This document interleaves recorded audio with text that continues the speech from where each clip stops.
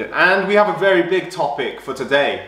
We've got an exciting one. We're going to make a definitive list of the 10 tricking commandments. Yeah, I'm really excited to get into this because there's definitely things that I think are really, really important, but you probably don't give a fuck about. So I think we might bump heads on a couple of these. Well, we're going to have to debate them out. We're going to have to like refine what are the 10 tricking commandments. So if you have any suggestions for tricking commandments, the most important things, the rules you should follow when trying to be good at spinning kicks and flips, jumping about, drop them in the comments. Yeah. All right, first one. I think first one we can both agree on, an easy one that we've talked about before, that's essential for everyone trying to get good at tricking, is believing that you can get good at tricking. Slash believing in yourself, slash self-confidence, all of that. I think that can be one commandment. You could say self-confidence. If you don't think you can get good, then how are you going to put in all the work to overcome all the things you need to get good? You have to believe that you can get good as a starting point. It's also broader than that, because if you're training with people and you're constantly like, oh no, it's too hard, I can't do that, then it's going to affect all the other people that you're training with. True. But if you're constantly like, nah, I can do it, even if everyone's like, he's a madman, it does rub off on other people. Because I know me trying things when it was way too soon made you look at me and go, well, I want to fucking have a piece of that. Because I saw Omid, this twat, couldn't do a cork and he's trying double cork. But it actually meant that he was progressing really fast. Even though he was slamming, even though he looked stupid, and I thought he was stupid, and I let him know daily how stupid he was. He still got better. He was improving at a faster rate than I was when I was at that level. So I was like, damn, I can take something from this. Maybe believing that you can do things, even to the point where you're kind of deluded, is a benefit. I think being delusional is a key factor, but that all kind of comes under self-belief. Okay. Yeah. So that's an easy one. Next one. Second one. We'll stay on the theme of like actual training things, and I think is just work ethic slash working smart. I think you need to work hard in order to actually get good at these flips. I don't know. What? I don't mean necessarily doing the most flips. It depends what you mean by work hard. But that's why I said working smart. Because it depends what you mean by working smart. Well, not doing things that are stupid. There's lots of trickers who do stupid things who get really good. Okay, true. Bailey Payne. True, but I think it's more on the side of like, but he's a good example because he does do stupid shit that puts him in danger. It's just there's lots of people who don't. They don't have to have the work ethic of like, I'm going to get up and try my best even when I don't want to. There's some people who are very good because they're just in the right environment where they're just having fun and they just get good. Yeah, but that's, you have to work hard. You don't have to work hard, you're doing something that's fun. Yeah, but it's still hard, it's still a lot of work. You can call it whatever you want, it's a lot of something. Or play. It's a lot of play. Okay, well play hard then. I mean, you know what I'm saying? Like, just do it a lot, I guess. You are right. It depends, it's a person to person thing. Because I don't think anyone who starts at like in their 20s gets really good at tricking just by like having fun and just doing tricks. They kind of have to put in work outside of that for conditioning and stretching and looking after their body. But if you start when you're like 13 and you have a good gym to train at, you can kind of go and just mess about, have fun doing tricks and get really good if you do it a lot. Like there's no no discipline. You don't necessarily need to be disciplined, I don't think.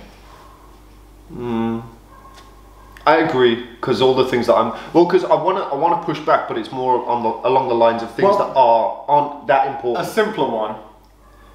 You have to trick a lot. Trick often. That would be a key thing. Still, like, think of all the people that were incredible. Like a lot of the European trickers that only trick like once every few weeks. They didn't though, did they? No, but they did though. I don't think when they were getting good. I think just in the later years. I think to actually get good, then you have to trick a lot. I think at some point they all tricked a lot. True. But yeah, I'd say that's a I think that could be commandment. One. Yeah. Commandment number 2: trick a lot. Also, keeping it simple. This is in no particular order. Yeah. Because it's not. Yeah. Alright, next commandment. Next commandment, what do you think? Thou shalt... thou shalt... Not soil? Thou shalt watch tricking. I don't think you get that good if you've never watched tricking. Like, you need to be inspired, you need to understand technique, so you need to have at least watched tricks to have some understanding. I think maybe in the past, maybe in 2005, 2006, you could get good without, because you could like figure out your crazy way of doing cork. But when you get to like this, in this day and age, if you want to be doing the hard tricks, you have to be watching other people and studying, because you're not going to land like a quad just by chance. You have to kind of know what you're doing. Yeah, I guess and a quad's just an arbitrary like example, but of a hard thing. But you need to, for any advanced move, you need to somewhat know what you're doing. Whereas in the past, you didn't need to know so much because the moves weren't that hard. Yeah, But so is this just for when you're getting good? These are the commandments to get to a decent level of tricking. Okay. These are the things you have to do. You absolutely have to do. Okay, yeah, I think that's a good one then. Alright, thou shalt watch tricks. Thou shalt watch a lot of flips. Yeah, we'll stick with that. Okay, next one for me. Also, let us know in the comments. I'm going to have a quick look, see what they're saying. We got any good ones? No. No? Great. Great. No, okay. No. Right, lovely, yeah, so... We're talking things you absolutely have to do to get good at tricking. Okay. I think a good one... What? Train on multiple surfaces. But I don't think you absolutely have to do it, but I think it should be in there. You should do it? Yeah. Just for your overall... Okay, I think there's a lot of benefits to that. Like, you might be thinking some people only train in the gym or whatever, or only train on grass, but most people have trained on different surfaces at some point. Well, most even people if it's your basic kicks. And trampoline as well. Most people, yeah, I think that's part of being a good tricker, is at least, like, you don't have to be amazing on concrete, but you should be able to do some stuff on concrete. Like, if you can do a load in the gym, but then you're too scared to even do like a swing through on concrete, then you're kind of not as good a tricker. Yeah, you're kind of knocking yourself down a few pegs. Yeah, you should have that confidence. There's definitely a level drop whenever you do stuff on concrete, because like I'm not doing the same tricks that I would in the gym on concrete all the time. Break your legs. Yeah, it's I think it is really important for overall awareness, confidence, and general kind of almost like a learning experience. Because when you do shit on concrete, you're like, oh, so this is how good I really am. And then you kind of take that into your gym training and all that kind of thing. Alright, next one. What are you saying? So we got, well, the different surfaces could include trampoline. Or should that be its own one? Some people don't tramp though. Some people don't tramp. Most of the best trickers have tramped at some point. Most of the people who improve really fast use a trampoline, or at least used one. Well, that's what a lot of these comments are saying. Are they saying like... People are saying tramp, people are saying... thou shalt always tramp. Use tramp, air track to... Why is this... Alright, I got one. Thou shalt bounce. Doesn't have to be a trampoline, but bounce on something, you know? It could be, I don't know, you fat mate. Like, bounce on something. But something that gives...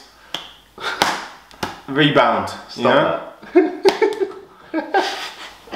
I shouldn't lick my lips while I do that. Oh no. Yeah, it's not good for anyone, is it? Okay, so what we having? So are we having that as an additional one? Yeah, fuck it, why not? Alright, thou shalt always bounce. Yeah. So that's number 4, so we need number 5 now. Dilk said... What did Dilk say? Big dirty Dilk. Thou shalt embrace solo sessions. I don't think that's a commandment though. I think that's a really good one. I don't think so.